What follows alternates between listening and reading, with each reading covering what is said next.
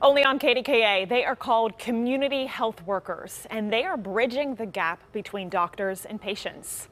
And new at 7:30 tonight, I sat down with the Allegheny County Health Department to talk about the big money it just secured to get more trained community health workers out into your communities. On the tree-lined streets of the north side, Georgette Evans does her best work. I can get you food, bus tickets. I can get you a bus ticket. Secure a safe place to stay, find a doctor or a dentist.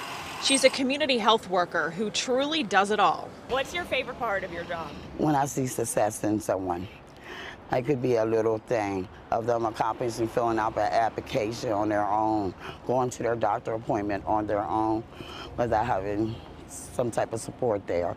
As a community health worker, or CHW, she's the supportive link, a connection between people in need and a list of resources a mile long. That's why there needs to be more community health workers out here. I don't think people know the importance. Inside the walls of the Allegheny County Health Department, they know. And the COVID-19 health crisis highlighted how these CHWs are some of the most valuable members of our communities.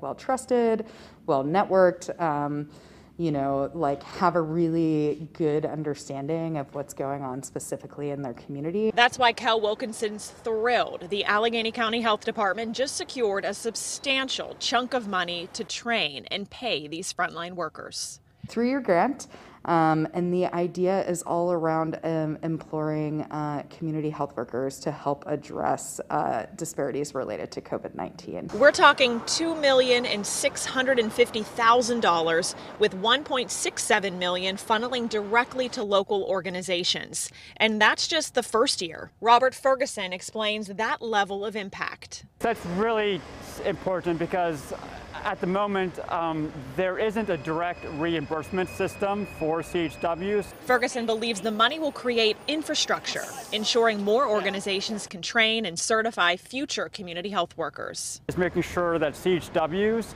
are a core part of the public health workforce because they really bridge the gap between healthcare and the community that the CHWs serve. How do you get them to trust you? First of all, I introduce myself.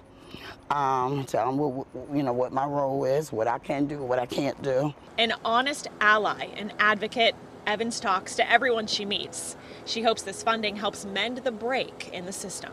It's a break in there between there. So we need to have them community health workers in the middle to be able to bridge that doctor and that patient. And you have probably heard of some of the organizations on the receiving end of some of the money. The East Liberty Family Health Center, Project Destiny, the Neighborhood Resilience Project, and the Squirrel Hill Health Center, just to name a few.